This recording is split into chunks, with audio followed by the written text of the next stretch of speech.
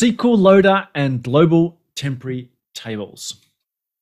I want to use SQL Loader to load some data into a temporary table, but it immediately errors out, is there any workaround? Now, when this question came up, I was quite confused because a temporary table is something that you load data into it, and when your session ceases to exist, the temporary table is gone. So if you're running SQL Loader to load data into a temporary table, the moment SQL Loader finishes loading, the data's gone.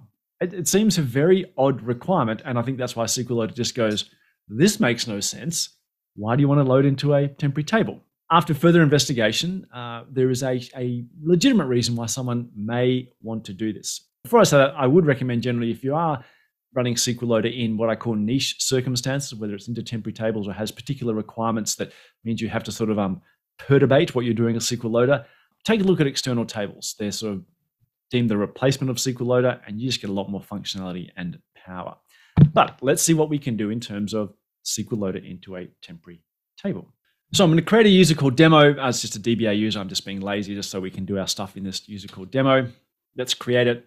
And let's create a global temporary table called emp, which is on commit preserve rows. So I'm doing my best to at least hang on to the rows as long as I can as select star from scott.emp.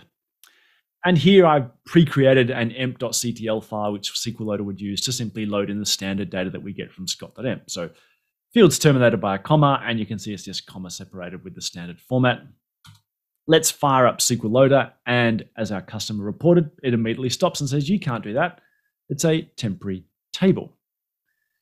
Now, the question is why? On further explanation is we still haven't answered why someone would want to do this. Well, as you know, what you can do inside SQL Loader in the control file has plenty of power, but it's not as flexible as SQL. So you can do things like load when, and you can do a few expressions on the columns, but that's pretty much it. In this particular case, when you're trying to answer the but why, it turned out that one of the use cases that you might want to do is you might have a table called some target table. And that's ultimately the final resting place for the data that you're trying to load. But you've got a lot of stuff you want to do to this data as it comes in that SQL Loader is not equipped for. That's why an external table may be a cool idea. But if that's not available, or you have a lot of SQL Loader floating around in your existing system, well, one way you could do is do something like this. If I could load into a global temporary table, I'm not actually after the data to end up in there. What I'm really using it as a staging area to apply some logic to pump it into my true target table.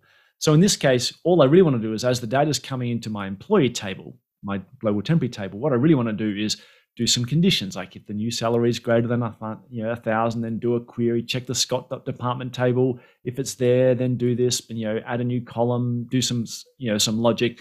Some of this I could do with a SQL Loader control file, but most of this logic I could not.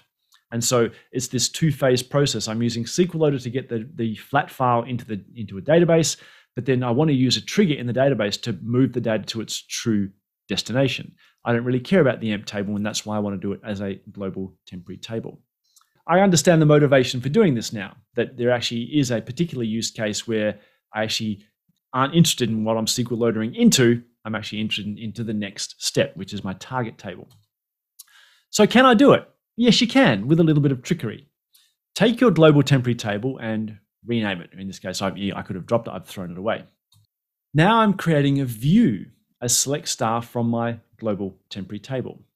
So I have a view called emp that's now select from my global temporary table. Dropping my trigger on the employee table and recreating that trigger as an instead of trigger on the view with the exact same logic. There's nothing changed there.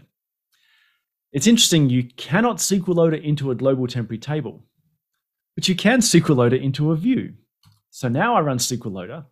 I'm running the exact same control file. You can see it said I loaded 14 rows into my table, but in reality, those rows went into the view, fired the trigger, got obviously ignored in the view, and then certain rows, in fact 12 rows of the 14, made their final destination or final resting place of the target table. So if you do need to run SQL Loader into I'll call it a fake table because you wanted to run a trigger to do some more sophisticated logic to get it into a final table, global temporary tables are out.